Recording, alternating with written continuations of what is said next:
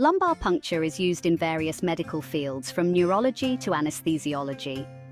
It involves inserting a needle into your lower spine to collect cerebrospinal fluid, CSF. Why do it? It's crucial for diagnosing infections like meningitis, conditions like multiple sclerosis, and administering medications. Position the patient lying on their side or sitting up with their spine curved. Identify the L3-L4 or L4-L5 space. Clean the area and apply local anesthesia. Insert the needle until you feel a pop.